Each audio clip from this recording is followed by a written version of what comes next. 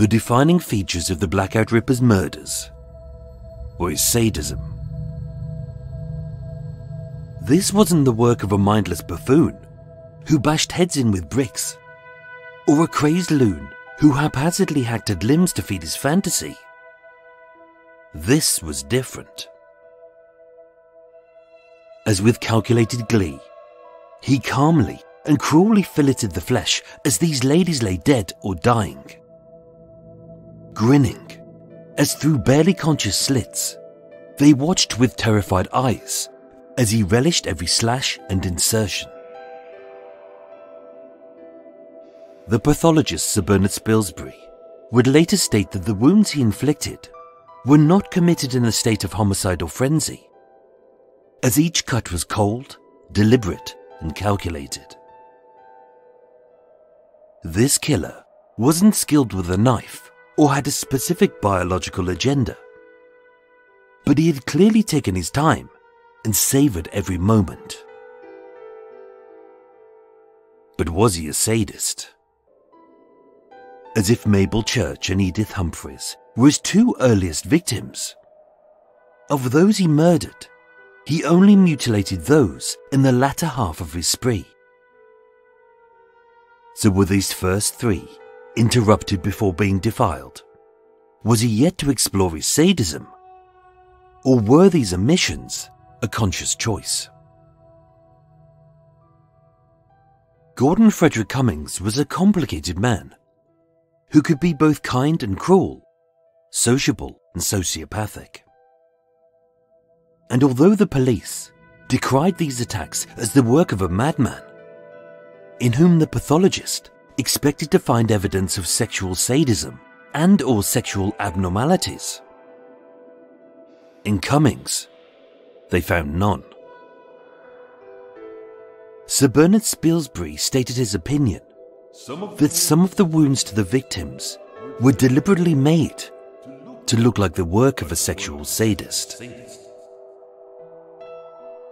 If Cummins was truly fueled by a pathological sadism, we would expect to find clues in his past which hint at a disturbed mind, where the seeds of domination and mutilation were beginning to bloom. My name is Michael. I am your tour guide. This is Murder Mile. And I present to you the conclusion to Murder Mile's original 8-part series. This is the final part of the Blackout Ripper, First Blood.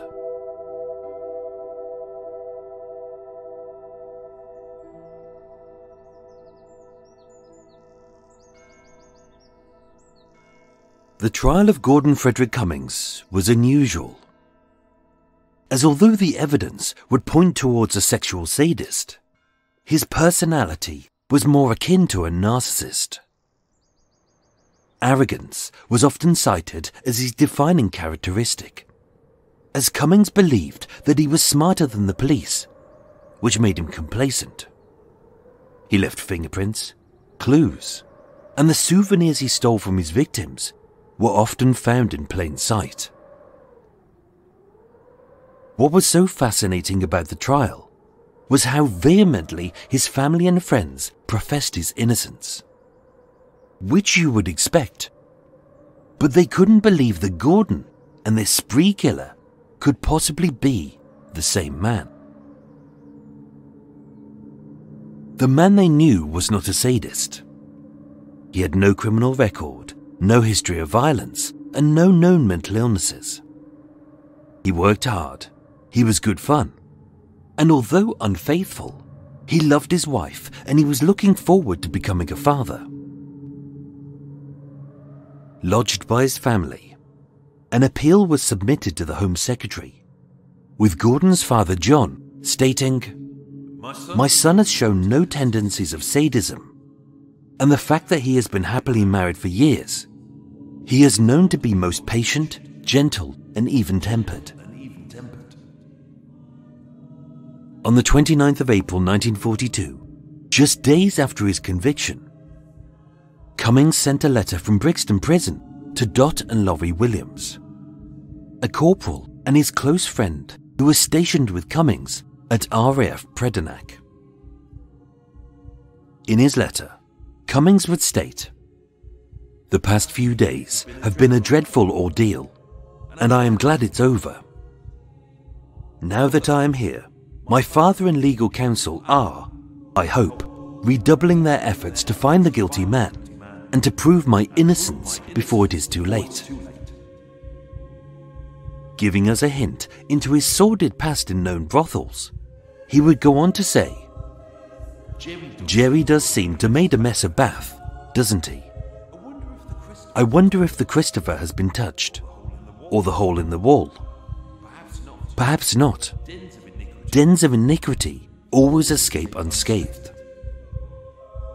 And being a man who often rubbed people up the wrong way, or relished that thin line in humour between being amusing and inappropriate, he ended this letter with a really creepy line, which read, "If there is any justice in the world, I'll be seeing you all again. If not, tell Gwen that I'll come and haunt her. Yours optimistically, Gordon."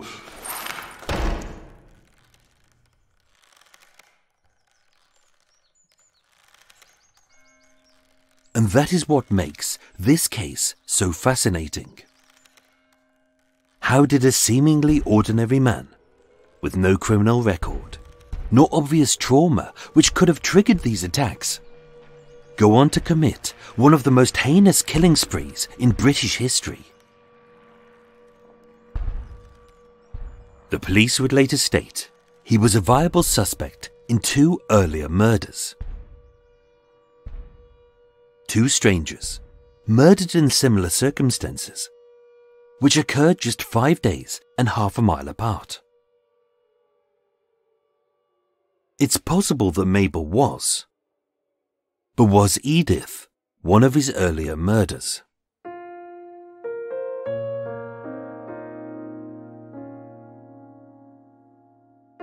Very little was reported about Edith's murder. As it was wartime, deaths were 10 a penny, and hers occurred at the end of a spate of unconnected murders which the Met Police were struggling to solve. Born in 1891, Edith Eleanora Humphries was on the cusp of her 50s by the autumn of 1941, making her the oldest, but not by much, of the Blackout Ripper's potential victims. With no photo, it's impossible to describe her. But as we know, Cummins did not have a type.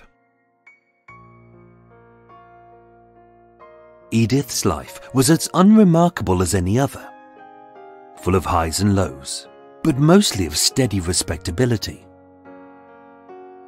She was married to her loving but hard-working husband, who it is said rose from the rank of a humble cab driver to owning his own taxi firm. She was educated, either through schooling or years of self-betterment.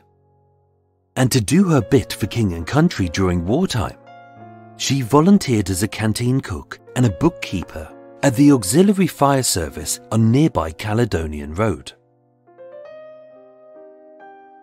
Being widowed and left to raise her stepson Roy, it is unclear whether Edith inherited the family home, a 3-story semi-detached house at 1 Gloucester Crescent, just off Regent's Park. So either she was the landlady to several lodgers, or she lived in a 2-roomed ground floor flat at the back of the property. Either way, she was comfortably off, and with Roy having moved out, she lived there alone. In the same way that Mabel's virtue was besmirched before her body was even cold, it became open season for any loon to cast aspersions against Edith's life. With many drawing red rings around her 20 possible men friends, and a supposed torrid affair with a fireman, implying that it was her sexual appetite, and therefore her fault, which possibly led to her death.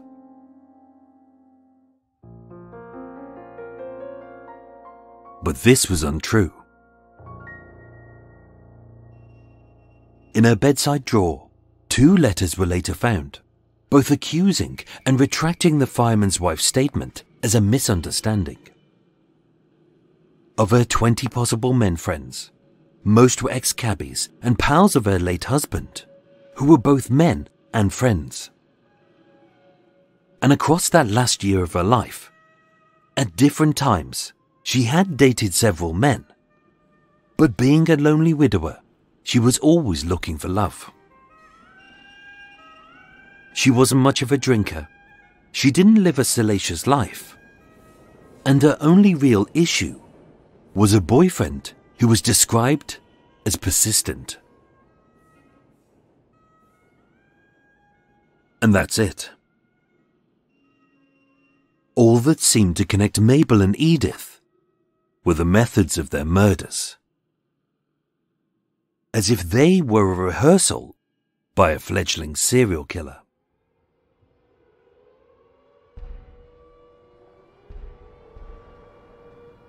Sir Bernard Spilsbury would later state in court, some of the wounds to the victims were deliberately made to look like the work of a sexual sadist. But were they? To answer that, set aside the shocking sight of each wound and ask the question, why did he inflict that wound at that point and for what reason?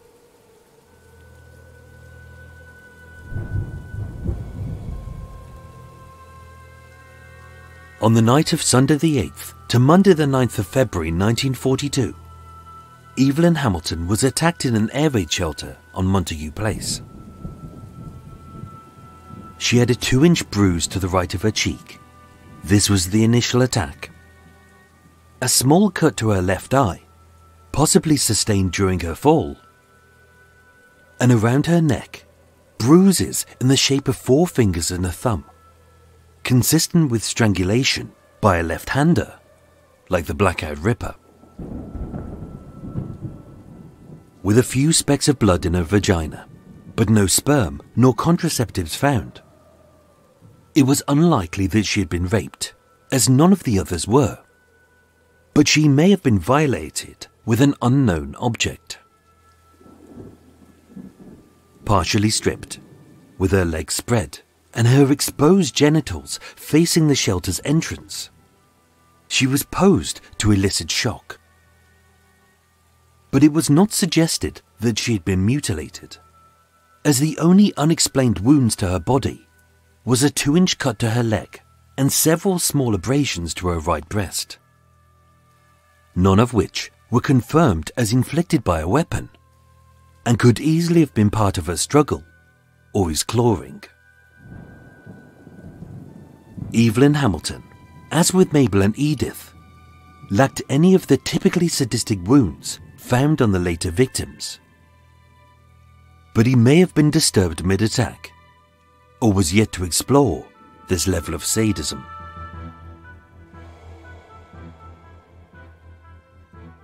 On the night of Monday the 9th to Tuesday the 10th of February 1942, Evelyn Oatley was attacked in her Wardour Street flat. With bruises to her sides, a bruise to her right cheek, and left-handed bruises to her throat. With none of her long fingernails broken, this indicated that there was no struggle. His initial attack was there to render her unconscious. But each wound, after this point, was a calculated ploy designed to maximize the horror of those who would find her and report their shock to the press. Stripped naked, with her breasts and genitals exposed, her body was positioned diagonally across the bed, facing the only entrance to this room. When found, she had 12 jagged rips to her flesh in and around her thighs and vagina. And spilling in thick pools from the bed to the door, her last drops of blood had pumped from a 5.5-inch gash to her neck. But what is most fascinating are not the wounds, but the weapons he used and what he did with them.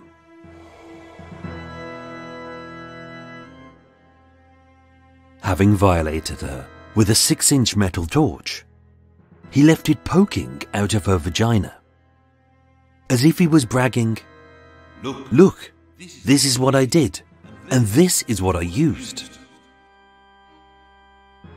Between her thighs lay a metal can opener and a set of heated curling tongs, and beside her neck, a single blood-stained, ever-ready razor blade. This wasn't a frenzied attack. It took time, it took thought, and it took patience. In his eyes, he wasn't a crazed maniac mutilating women. He was a skilled artist, perfecting his bloody masterpiece. The same sadistic performance art was inflicted on the bodies of his next 2 victims, Margaret Lowe and Doris Junet. Again, his initial attack was swift. They were trapped, punched, and strangled. But as soon as they were unconscious or dying, it was only then that his shocking new artwork could begin. With a 6-inch candle poking out of her genitals, around Margaret's body, he proudly placed the tools of his talent: a bread knife, 2 table knives, and a potato knife. To many, these were nothing but humble household implements. But to him, they were like his brushes, in which he inflicted a 10-inch long, 3-inch deep slice right up her right thigh, and a clean and perfectly straight 5-inch gash along her abdomen, severing her uterus and exposing her intestines, all of which he finished off with several stabs to her vagina. With Doris, he sliced up her left breast, almost severing the nipple. He inflicted a series of deep slashes, between 2.5 and 6.5 inches long, across her abdomen. And the only possible reason he didn't insert anything inside her vagina was that in her last terrifying moments alive, she had wet herself. This time, he removed the weapon, but he had deliberately posed Doris, with her right hand by her genitals, as if drawing attention to her violation, and her left hand outstretched towards the door, as if she had died, crying out for help.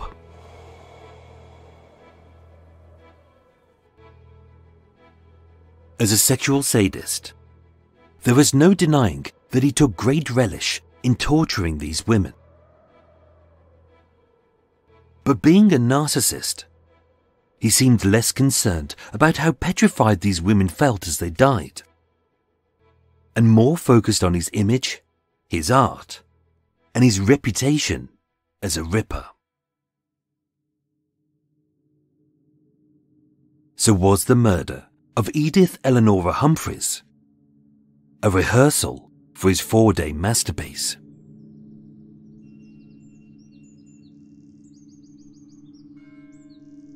On Friday the 17th of October 1941, at 6:40 a.m, Jill Steele, who lived on the first floor of 1 Gloucester Crescent, was awoken by the frantic yapping of a little black terrier. Edith had been dog-sitting this usually quiet pooch for a tenant in the top-floor flat. But with its barks growing ever more perturbed, Jill went to check.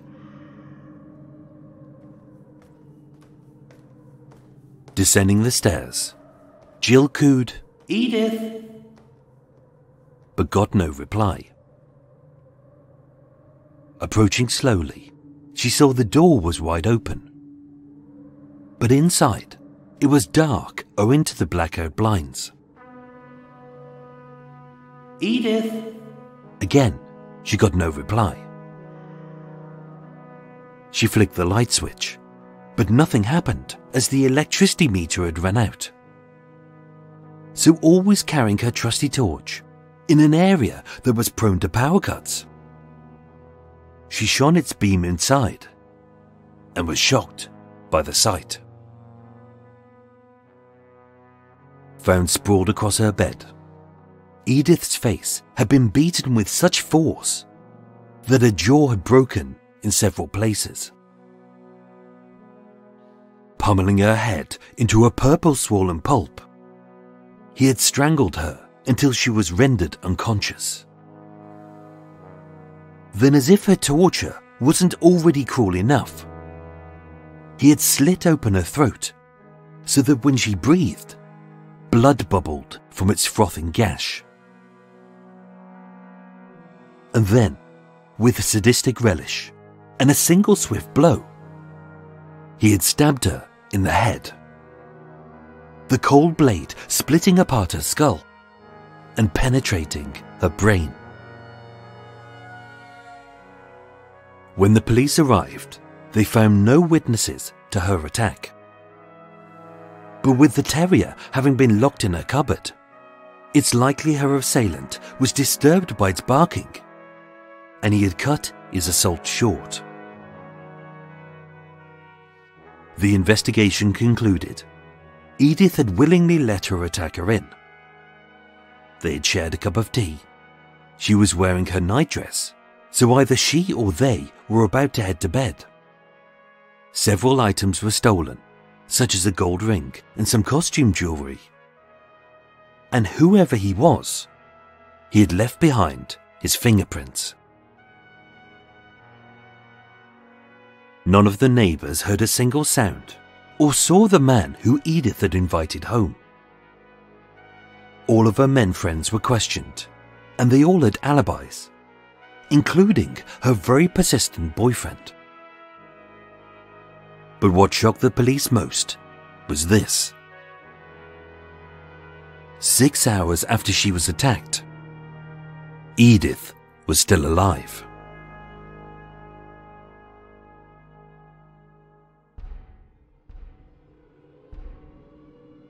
Rushed to the National Temperance Hospital at 126 Hampstead Road, Edith was taken straight into surgery to be operated upon by the eminent brain surgeon Dr. Guy Rigby Jones.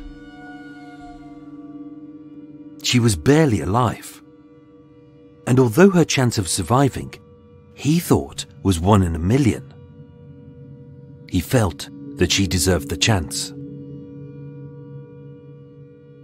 Sadly, she died in surgery, and having never named her attacker, the case remains unsolved.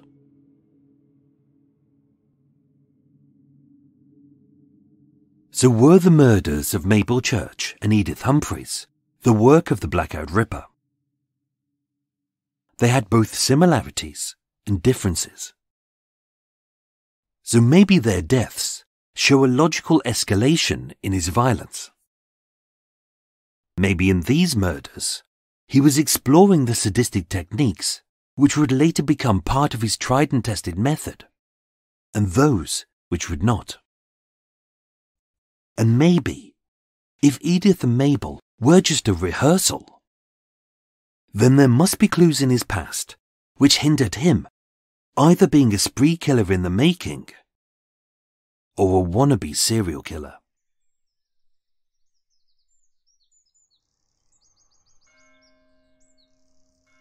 Gordon Frederick Cummins joined the Royal Air Force on the 11th of November 1935 as a flight rigger at Henlow in Bedfordshire. From 1936 to the outbreak of war in September 1939, he was billeted at RAF Felixstowe, and until January 1941, he was based at RAF Helensburgh in Dunbartonshire, Scotland. His job was as a mechanic repairing military aircraft. But as Britain entered the war, and he began working on classified experimental airplanes, his timings and movements would later prove difficult to pin down. During the murders of Mabel and Edith, between the 12th and 17th of October 1941. His timings are impossible to verify, as having spent 6 months at RAF Fighter Command at Colerne in Wiltshire. Although from the 6th of October 1941, he was posted to RAF Predenac in Cornwall, he wasn't billeted on site. Until early November, he would remain as a private lodger at the family home of Elizabeth Mary Field at Hall Farm in Colerne. Here he could come and go as he pleased. Unfortunately, there is no record of Cummins being in London during the murders of Mabel or Edith. That said, with his wife living in London and regularly visiting the West End, he often travelled the 80 miles from Colerne and the 200 miles from Predenac, either by train or having hitchhiked a ride. But what about his character? A man can disguise his movements, but he can never hide his true self. His landlady at Hall Farm in Colerne would later state, he was an intellectual man, but prone to exaggeration. He was even-tempered and a very likeable person, but he had no extreme views. A description backed up by Sidney Butler, the landlord of one of Gordon's local pubs at the White Hart in Ford, Wiltshire, who later said, he had childish mannerisms. I considered him to be mentally abnormal. He would drink to excess and would often run out of money, but he was never objectionable and would never quarrel or fight. Fueled by a belief that he was not achieving greatness, Gordon was prone to lying and was nicknamed the Count and the Honourable Gordon Cummins, having professed to being the black sheep of an aristocratic family. This mirrors what his family would state, that he was a dreamer, but not a maniac. In his letter to Corporal Laurie Williams, his pal at RAF Predenac, it read, Jerry does seem to made a mess of Bath, doesn't he? I wonder if the Christopher has been touched, or the hole in the wall. Perhaps not. Dens of iniquity always escape unscathed.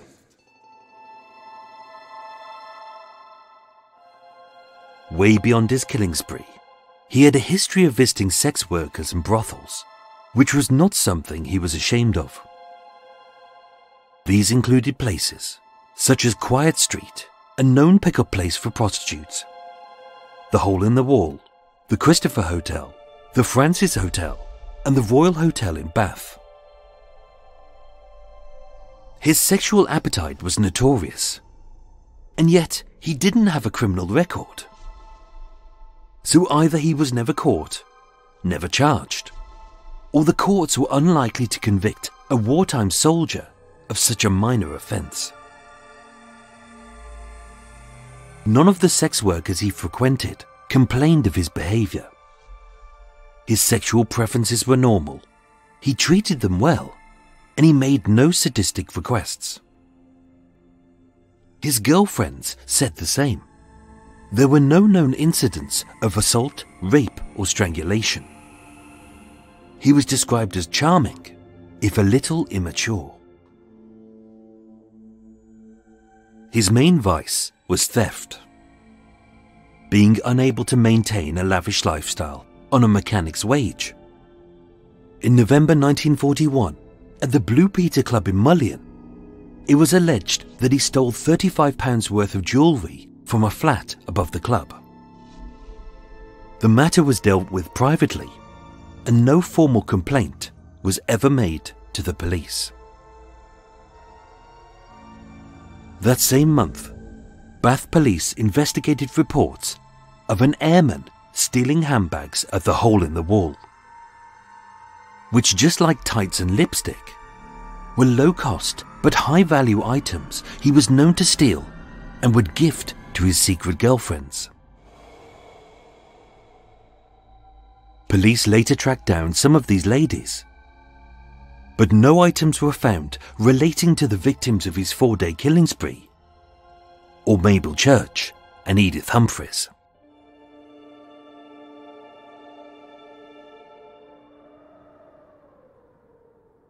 The only hint of violence prior to these murders were 2 reports of women being assaulted by an airman on Quiet Street in Bath and in the village of Ford near Cologne. Sadly, they were unable to identify their attacker, and therefore he was neither named nor charged. But was this him?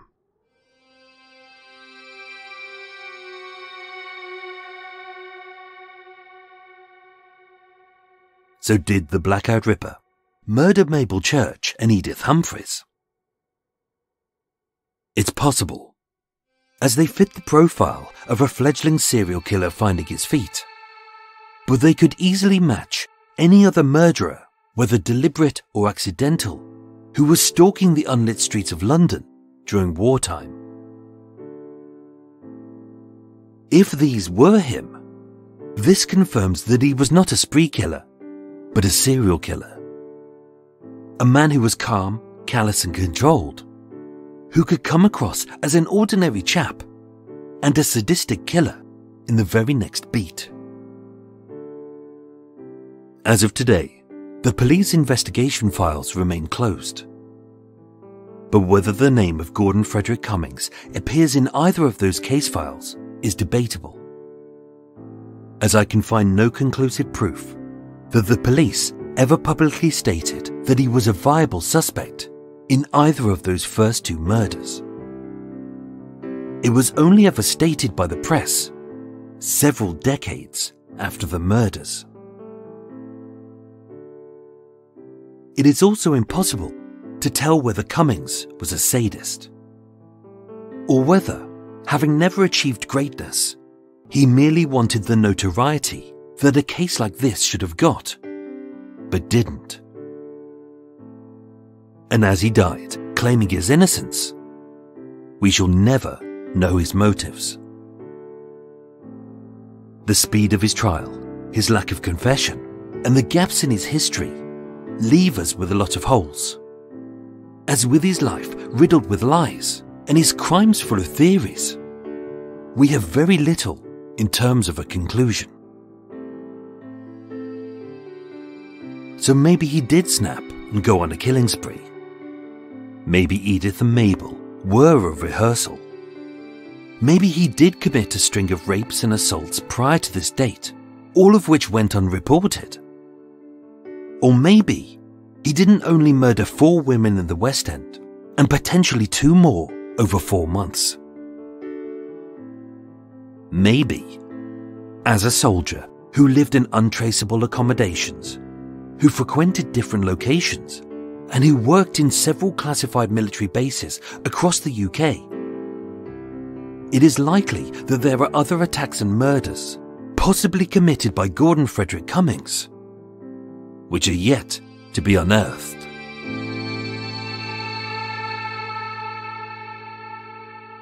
So for now, this is not the end.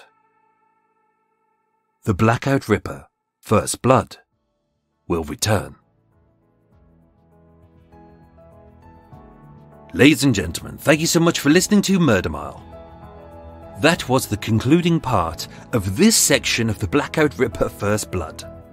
The next part will take months, if not years, to research, as this has never been done before, so don't expect it to arrive anytime soon. This was the last official episode of Murder Mile for this year.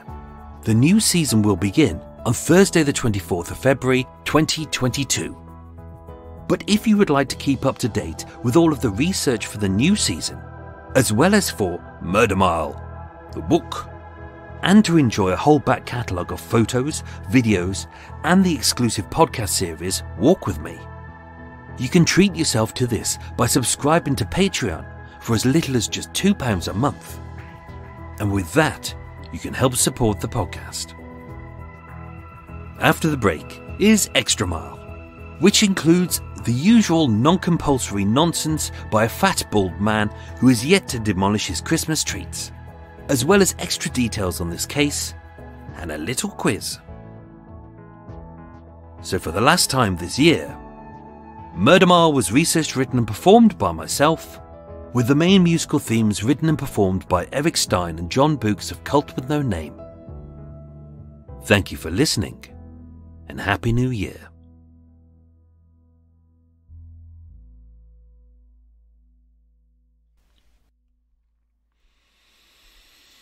Oh, Christ. Oh, dear Lord. Hello, everyone. How are we all? We all good? Good, happy, well, good, doing good, happy, things, doodah. Mike checks time, make sure he doesn't overrun. On this extra mile, I try and make sure that they're balanced, that they're about the same length. Otherwise, people go, oh, he spent all of his time doing your extra mile. What about the important bit? You know what people are like. Anyway, this is Extra Mile, as mentioned before. This is the non-compulsory bit. You don't have to listen to this. You can switch off now. Many people already have. I haven't got a problem with that. It's all good. This is just a bit of fun, but you get some extra details and you get a bit of a quiz. I'm going to put on a cup of tea. It won't be coffee because this is 3 o'clock in the afternoon. Yeah, I'm not doing a recording in the morning. It's because we're so close to Christmas. I'm just opening up the curtains. We're so close to Christmas at the moment. It's what's the date today? 21st. I'm just going to pop on my cup of tea. Cup of cha. 1 cup of cha. Yeah, we're so close to Christmas. Oh, my cup of tea. I'm all over the shop. I just didn't want to end up having to do some Murder Mile, and then in the new year have to do more kind of. I was hoping to take a bit of a holiday. Well, not a holiday, a kind of chance to relax.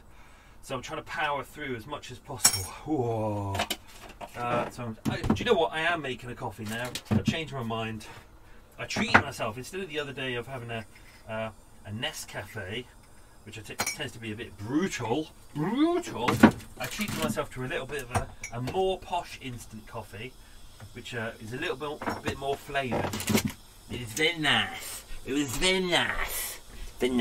So, what else is going on?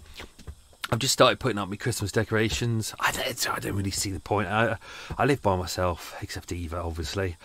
So there's no real point putting up decorations. But I've put up some.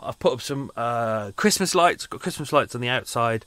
Christmas lights coming in. I've just bought some solar panelled ones because obviously I haven't got plug sockets, so I can't plug anything in. Everyone always goes, "Oh, we'll put up some lights." It's like I haven't got plug sockets. Can't plug stuff in. That's the problem with living on a boat. So I've got to have the solar powered ones. They're up. Eva started doing some decorations above, which is basically just beer cans, as always. I can give them a look. They're hanging from a piece of string. There's only a handful on there. There's about 8 on there, which is breakfast for her. So that's all good.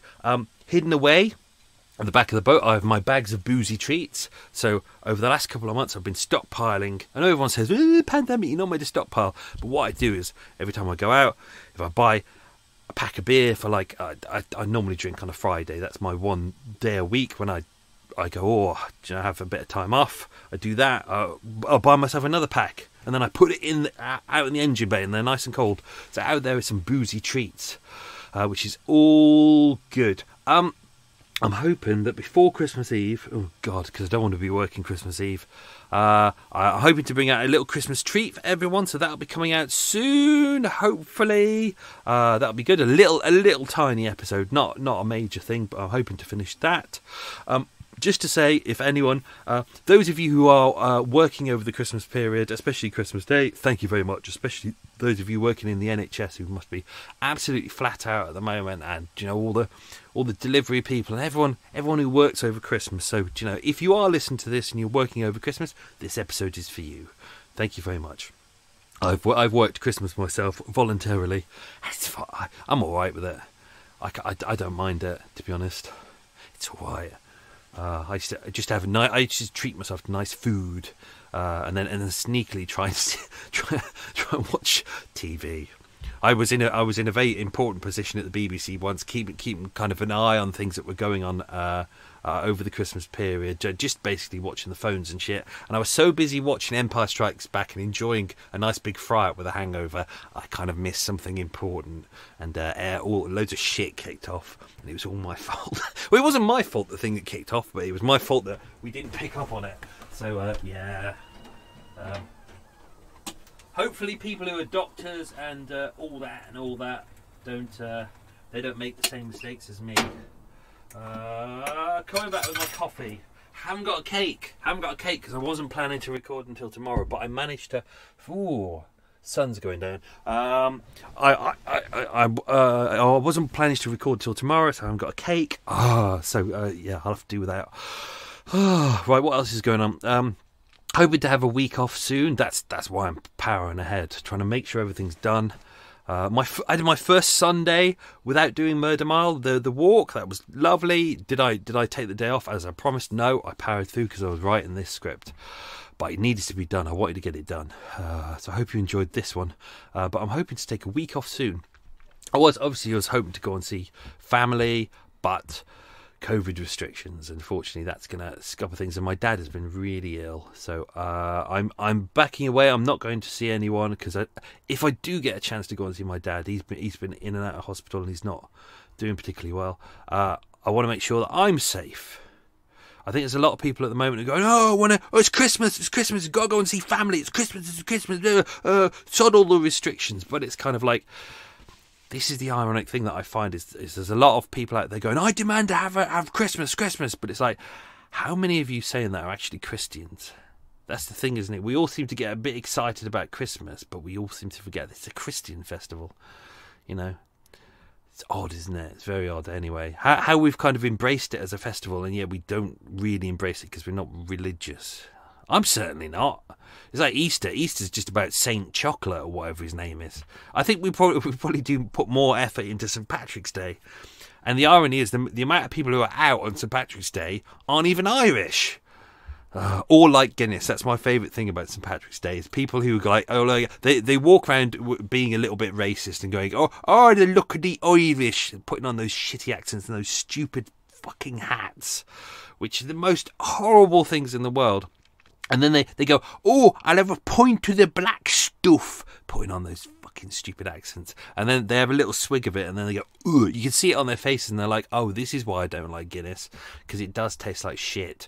Whereas for those of us who like Guinness, myself included, and of course, please come to Arsenal Guinness. If you are working over Christmas, I know you probably are, sir. Best of British to you. I hope we meet up soon for some beers, and as promised, a bell goes. We've got to do a bell goes. Yes, people always drink the Guinness and then go, ooh, horrible. Anyway, I like Guinness. I like all that stuff. What else is going on? I haven't got a cake, but tonight I will be making another ramen. I've really got into making ramens because you can just shove loads of shit into a big bowl, chillify it, add in your noodles, job done. Oh, I love it. I'm going to have another one tonight. I haven't got any prawns to go in it, so I'm using one of those fish sticks. Those packed together, meant to be crab sticks, but they're not. It's just kind of a white bait fish with a paprika colouring on top. There you go. Oh, that was pointless, Michael. Right, let's go into some questions for the quiz. Don't forget, I'll probably balls these up in the next bit, but don't worry about that. Right, question number 1. What rank was Gordon's pal, Laurie Watkins? Did you remember? Ooh. I was watching this Jimmy Carr quiz that's on yesterday about where they compose the questions while the series is the episode's going on, and then you have to and it's real. I was like, oh shit, this is going to be difficult, but I got through most of it. It was quite good. It's interesting. It's not questions like what team scored what goal. It's like they'll be having a conversation with you, and then the next lot of questions will be what you've just discussed. I think it's called I have literally just told you that, or something like that, and it's interesting. It's amazing how much your memory can retain, even when it's banal questions that just seem to go nowhere. So question 1, what rank was Gordon's pal Laurie Watkins? Question 2, what did Edith's husband do as a job? Can I have a slurp of my tea, my coffee? God, I've only half filled it. What a knob. Question number 3. What colour was the terrier locked in Edith's cupboard? Question 4. What was Edith's stepson's name? I have a problem saying Edith. I've struggled with that, especially her middle name, which was Edith Eleanora Humphries. Seems to be things that I can't pronounce. Question 5. How many days apart were the murders of Edith and Mabel? Question 6. What was the name of the street in Bath where the Blackout Ripper picked up sex workers? Question 7. What job connected Mabel and Edith? Question 8. Name all 4 confirmed murder victims of the Blackout Ripper in chronological order. There you go, enjoy that. Enjoy that with your Christmas hangover. Question 9. In his letter to Laurie, what was the name of the girl that Gordon said he was going to haunt? And question 10. What was the name of the neighbour who found Edith's body? Right. Oh, did I miss something on here? Oh, yeah, no, I did miss something. So just to say, if you're a listener on Spotify, finally, it's taken bloody years of us complaining, finally you can now put a rating for Murder Mile Podcast on Spotify, which is really great. So if you like Murder Mile, it's a great way to support the show. It's entirely free. If you've got Spotify, all you've got to do, the great thing is you don't have to put any words in there. You don't have to compose anything. You literally just, it says, how many stars do you want to give it? If you give it 5 stars, that'd be lovely. It takes 2 seconds, job done, and you can walk away, and it's very much appreciated. It's a fantastic way to support the show. So if you're on Spotify, I think it's the 3 little dots are there. You click on that and it says rate this show. Or after you listen to a podcast, I think it comes up afterwards. Either way, if you can do that, you listen to it in Spotify. You can do it while you're listening to this. You can do it right now. That'd be lovely. That'd be really much appreciated. And if you want to, flag it up on any of the social media. Do like a screen grab or something. Just say, I've given Murder Mile 5 stars, and that would be lovely. I will reply back. Oh, and of course, not just Spotify, any other platforms as well. Right, let's do some extra details and then we'll do the answers to the questions, unless I balls them up, which I probably will do. Oh yeah, just to say, if you think like the Blackout Ripper committed either of these murders, or both of them, or none of them, feel free to post your theories online. I'd love to read them. I'd love to know what people think. So let's dive into some details earlier in the case. As mentioned during the trial, so John, who was Gordon's father, and Marjorie, his wife, they couldn't believe that Gordon Frederick Cummins could have committed any of these crimes, even though kind of the evidence point to it. His fingerprints were absolutely everywhere. But they blamed it on a cadet called Cadet Raymond James Richardson Beetham, who was based in the same billet over at Regent's Park and had been arrested and charged with murder, and he was being held at Feltham. Now, I looked into his history. He doesn't really have much of a violent history. He seems to have been charged with theft a couple of times. Not long before this, he was based out of North. I think he was out of Goole, I think he came from. And he'd been charged with stealing a car. Quite a few young people, if they were charged with offences around this time, they either had a choice of going to prison. They didn't want to fill up the prisons with kind of people because it's kind of waste of time.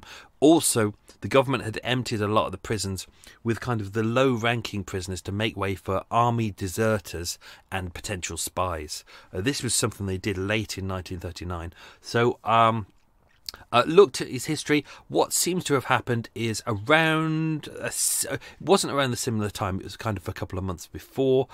He had been they'd found a bloodied towel in his possession, but when the police looked into it, it looked as if either his girlfriend at the time had either miscarried a baby or had a possible abortion. So hence there's very little about. I was going to try and do a Murder Mile episode on this, but there's literally nothing. I might have a look in the archives, see if there's anything as well.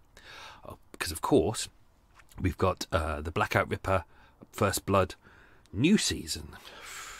I literally only just thought of it today. I was like, oh, great. Done the Blackout Ripper 8-part series, then the concluding 2-part series, which kind of tops everything off.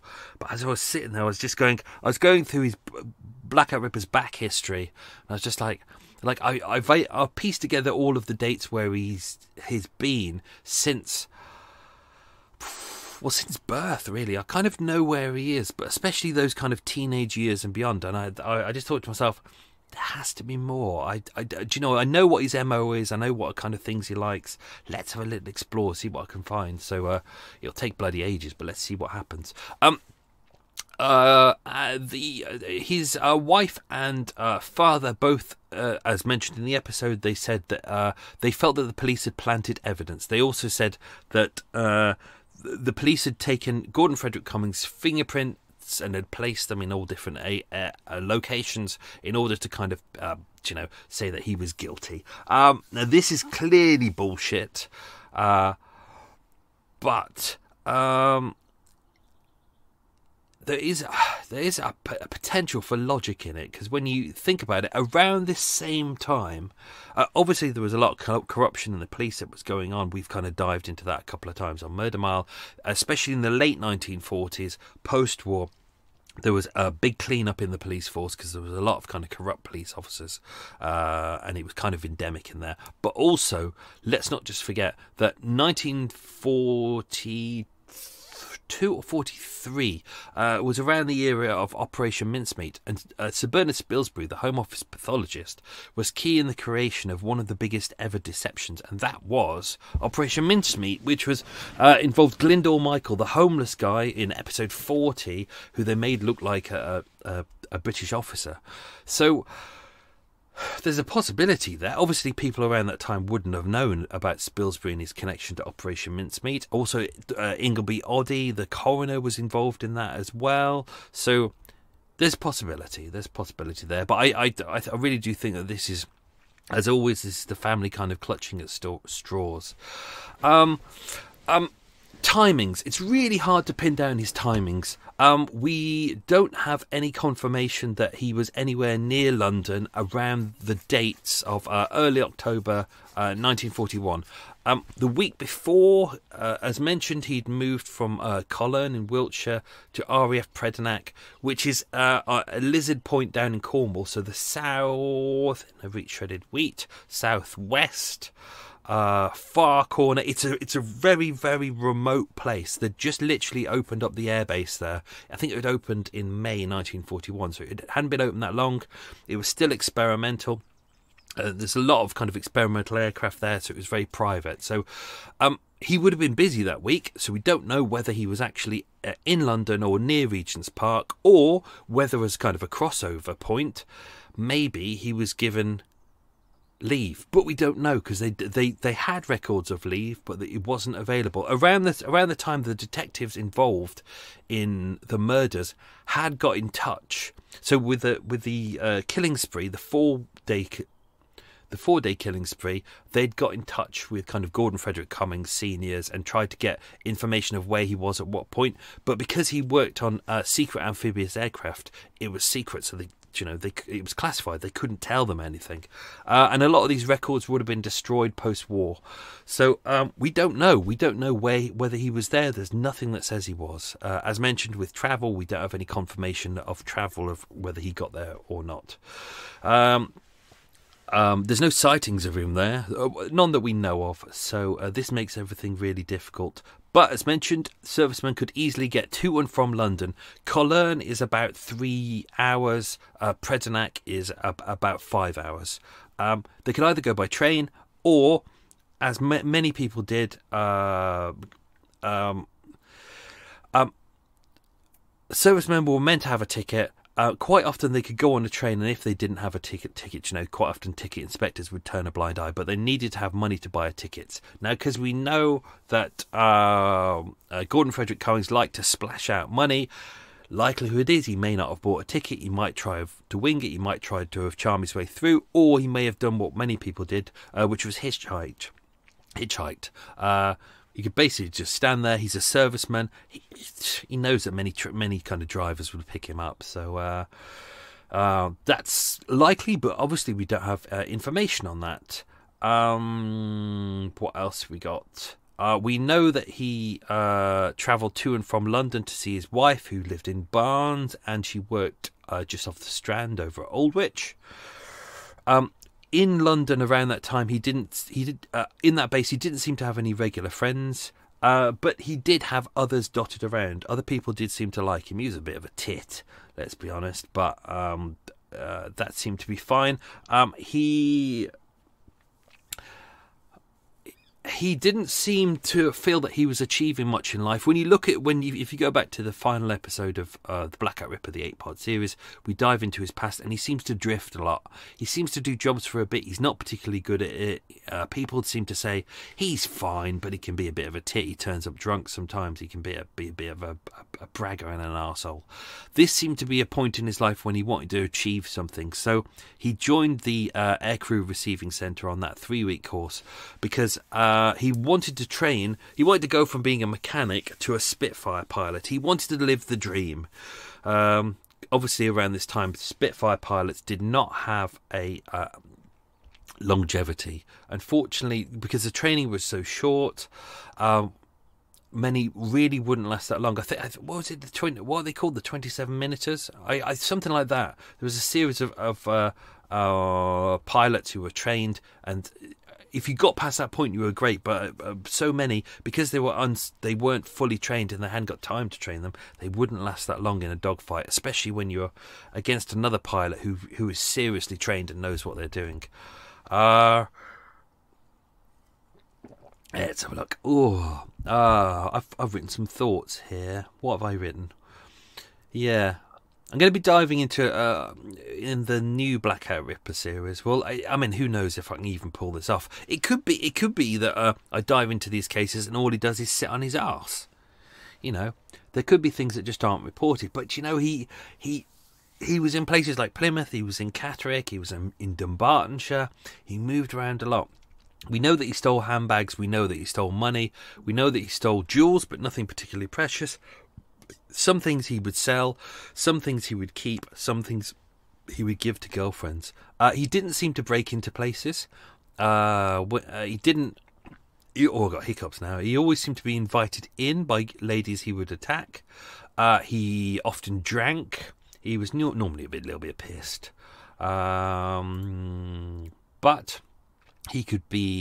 as mentioned, he suffered with erectile dysfunction, which seems to be a lot of the trigger points with him.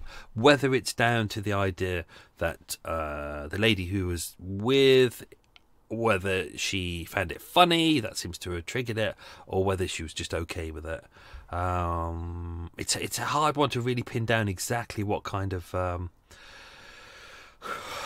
what seems to pin down, what causes him to kill. It's really weird. In this case, now in a lot of, I've mentioned at the start about there's a lot of unscrupulous writers in there, and a lot of people have kind of tried to piece together the murders of Edith Humphries and Mabel Church and link them to the Blackout Ripper. And quite a few people have said in there that these two first murders were committed by a left-hander.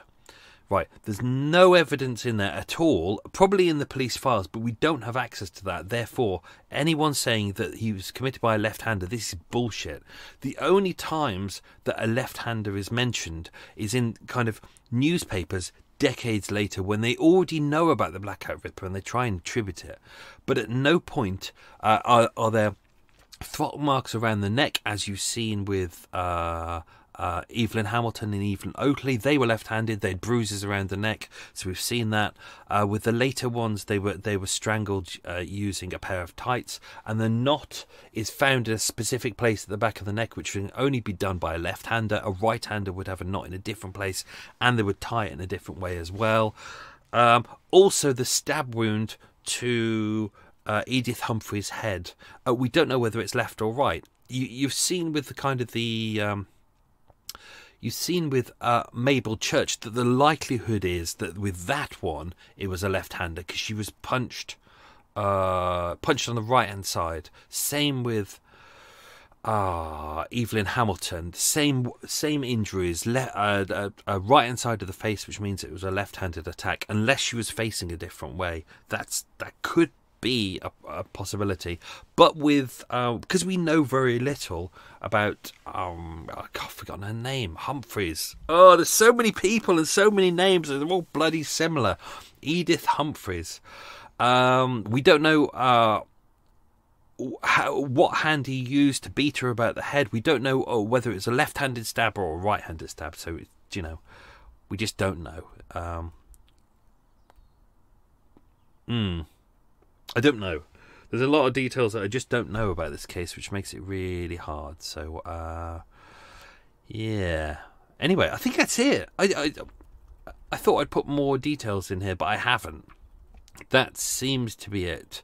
Of course, what's always good is if, as mentioned, if you go to walk with me, normally by the time I've edited the episode and I've kind of done all my details and I've had a really good think about it, by the time I've edited it and made it all sound lovely and really enjoyed it, all my ideas have kind of condensed, and I kind of have a nice walk and have a really good think about it. So yeah, let's do some of the answers to the questions. So what rank was Gordon's pal Laurie Watkins? He was a corporal. Question 2. What did Edith's husband do as a job? He was a taxi driver, but he also, it is said, owned a cab firm. Question 3. What colour was the terrier locked in Edith's cupboard? It was black. Question 4. What was Edith's stepson's name? He was called Roy. I almost forgot to give the answer then. Question 5. How many days apart were the murders of Edith and Mabel? 5. Question 6. What was the name of the street in Bath where the Blackout Ripper picked up sex workers? It was called Quiet Street. Question 7. What job connected Mabel and Edith? They were both voluntary canteen workers. Now, as we mentioned in the first part, Mabel worked at the YMCA, so the hostels, where she would have met loads of servicemen. This makes sense. So she could have met the Blackout Ripper there. Edith worked at the Auxiliary Fire Service over in Caledonian Road, which means it was a canteen for firemen. And given the fact that the Blackout Ripper was not a fireman, he wouldn't have been invited in. Therefore, it's unlikely that she would have met him there. Although, she could have met him elsewhere. We don't know much about Edith's life. This is what makes it really difficult. Question 8. Name all of the confirmed murder victims of the Blackout Ripper in chronological order. So the 4 confirmed were Evelyn Hamilton, Evelyn Oakley, Margaret Florence Lowe and Doris Jeunet. 2 of which I gave away in that section, so you should have got those. Question 9. In his letter to Laurie, what was the name of the girl Gordon said he was going to haunt? Her name was Gwen. I wonder what Gwen's doing now. I wonder if she was haunted by him. That's a horrible thought, isn't it? Ugh. Question 10. What was the name of the neighbour who found Edith's body? Her was Jill Steele. So I think that's it. That's us done for this year.